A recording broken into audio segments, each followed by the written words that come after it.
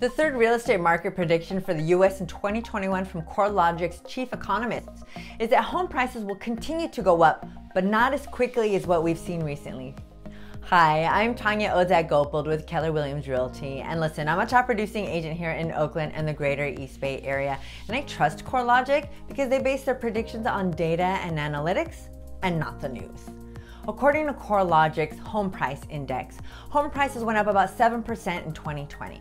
He expects a continued growth in appreciation in the first half of the year, but feels it may slow down just a bit in the second half of the year, averaging around 3.4% cumulative growth in 2021 in our national index. However, in areas or communities where the unemployment rate is lower, he feels there could be less appreciation. Areas where employment factors rely heavily on travel, hospitality, entertainment, and eating out like Las Vegas or Orlando, those areas have been hit harder, so he feels we may see a bit of a decline in those areas.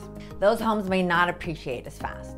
It's important to understand the CARES Act and forbearance. Mortgage forbearance temporarily pauses mortgage payments to provide relief for individuals struggling financially due to what's happening globally right now. This is a deferment in the payments for up to 12 months or 360 days.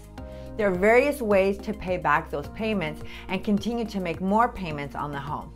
So hopefully at the end of the term, most individuals' income has been restored and is back to business as usual. However, there is the possibility of more distressed sales at the end of their term, which brings up the possibility of more foreclosures. I hope this was helpful. Search my YouTube channel for all 4 of the real estate predictions for 2021. I'm Tanja Odzak-Goppold. Be sure to reach out to me anytime for anything, as I'm always here to help, putting people before profit.